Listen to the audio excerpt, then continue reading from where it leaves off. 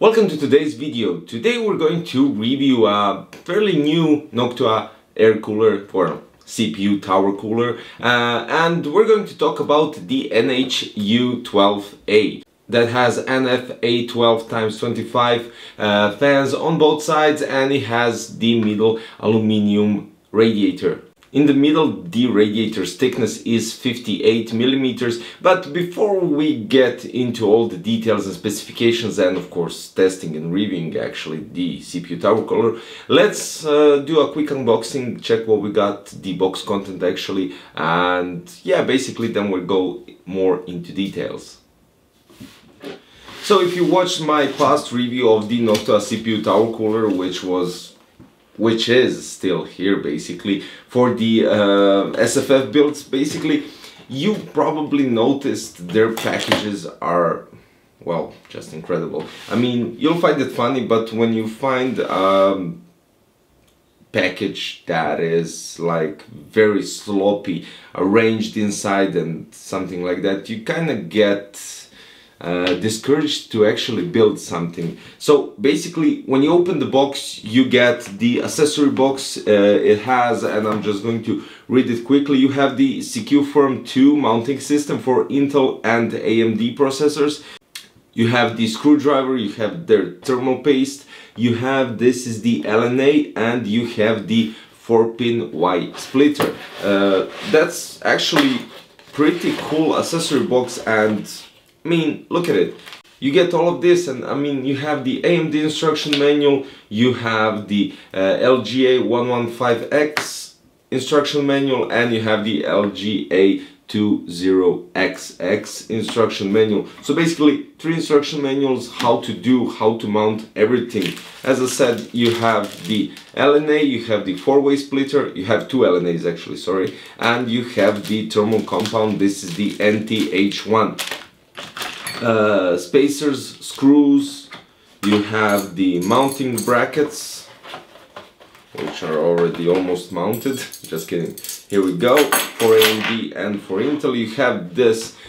This is actually really handy because not all screwdrivers that you have at home have this kind of long head or whatever, so you can nicely tie the screws on the CPU tower cooler, the radiator, and to the mounting bracket. So this is really nice. You have the Intel bracket already. I mean, this is really nice because you already have everything placed for the 115X socket, and you just place it on the other side. You place, we'll get to that point. Now let's see, these are some additional screws that you have. These are standoffs, and you have mounting screws as well here. So we're going to leave them outside as well, and we're going to check it out. Okay, now for the most important thing. I guess we'll just have to flip it. Okay. So it opens like a flower again, and here we have the cooler. Now this is actually, when I saw the pictures, I didn't thought that it was this big, but it does have a huge, does leave an impression that we're talking here about some serious cooler. As you can see, and as I said already, you have 2 fans. These are NF A12x25 PWM fans. At the bottom you have the plate that contacts the IHS on your processor, and you have the connections for the PWM, which you connect to your Y splitter. The radiator is, as you can see, and as I said, 58 millimeters thick, and at the bottom you have 7 pipes going through the radiator, which dissipate the heat from the CPU through the radiator, which is quite alright. Max rotational speed of the NF A12x25 is 2000 RPMs. With the LNA cable it is 1700 RPMs. Minimal rotational speed is 450 RPMs, so that means very low. Max airflow is 102.1 cubic meters per hour, and with the LNA it goes down to 84.5 cubic meters per hour. And when it comes to acoustic noise, maximum is 22.6, and with the LNA is 18.8 decibels. Mean time to failure is more than 150,000 hours. So basically these are all the specifications that they mentioned right here on the box, I think, as well. Yeah, it says here on the box. As for the rotational speed, it varies plus minus 10%, so take that into account when you're trying to check out the speed of the fans in your BIOS or on your fan controller or anything like that. The whole radiator dimensions are 158 times 125 times 58. And when you add the fans, you get 158, 125, 112. Also, I mentioned all the manuals that you get with the CPU tower cooler. The installation process is nicely described in the manual. In each of them you get in the box, which can also be found on the Noctua website.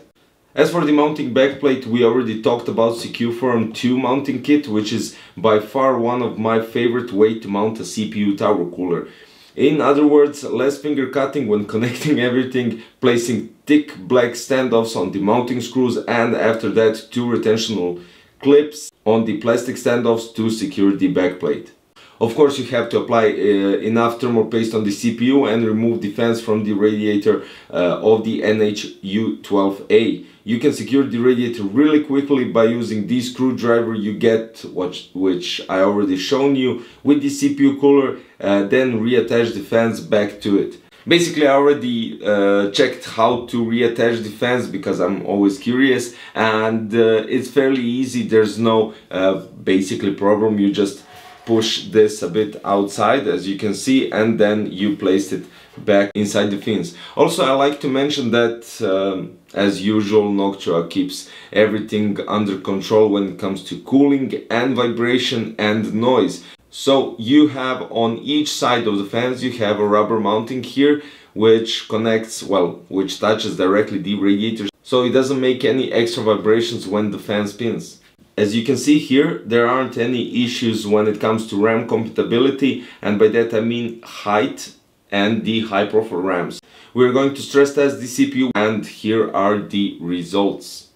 And basically the final verdict for the Noctua is you can always count on them because they really deliver what they state on their websites. So they keep the temperatures of the processor at a solid level, even though they can compete with some AIOs, definitely, I mean, without a doubt. And that means you don't have to worry about temperatures, overheating, or even thermal throttling. When it comes to build design, build quality, you don't have to worry about that as well. I mean, I'm just putting all the positive things out there, but to be honest, their build quality is always superior, and you can see that by the fans and basically with the whole packaging stuff. They're really making some premium CPU tower coolers without a doubt, including fans and thermal paste. When I say the acoustic is just right, it goes up to 33 decibels or something like that when the CPU is under full load and when you push the fans up to maximum level.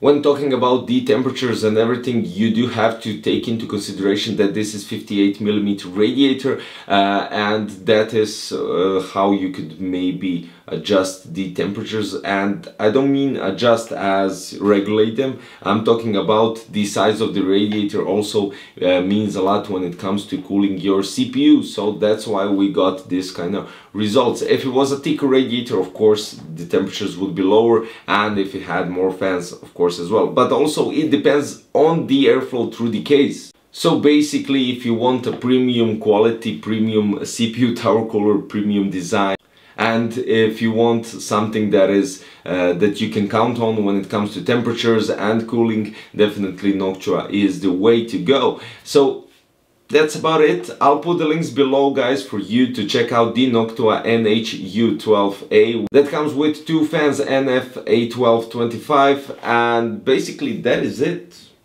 You've seen the package content and everything. Links are below. Don't forget to check them out. Don't forget to check them out on their social media. I'll put the links below as well. And see you next time, guys. Thank you for watching. Bye bye.